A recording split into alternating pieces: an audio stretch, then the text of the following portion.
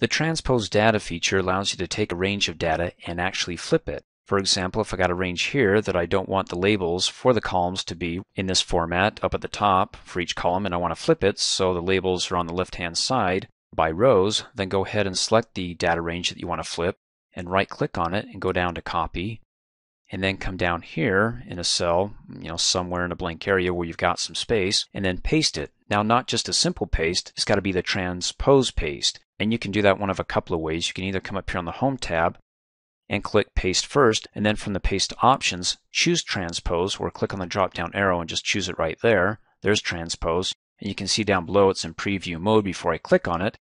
Or you can come down here and right-click and also go to Transpose, and it gives you the preview before you click on it. And you see how it flips the labels for the columns over to the side here, now in rows.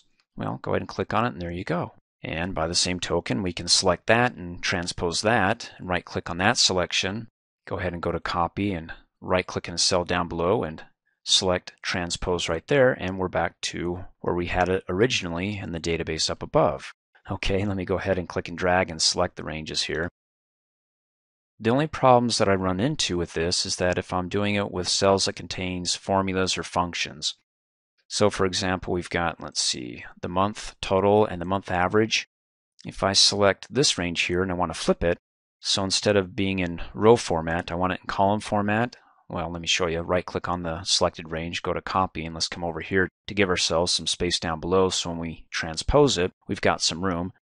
Right-click, go to Transpose, and what's happening? I mean, look at the value here. The first one, 4-month total, should be 741, but it's not. If I double-click on it, notice how it's coming down to that row. Let me hit the Escape key, double-click. Goes down to the next row. Let me hit the Escape key, double-click, and it goes down to the next row, so it transposed everything, including the range that it's looking at. If you do this, you want to go ahead and update your formulas here. And if you double-click, well, you can just go ahead and click and drag them so they go back up here to the correct range, and then hit Enter. And there you go. 741.49 is exactly what we have there.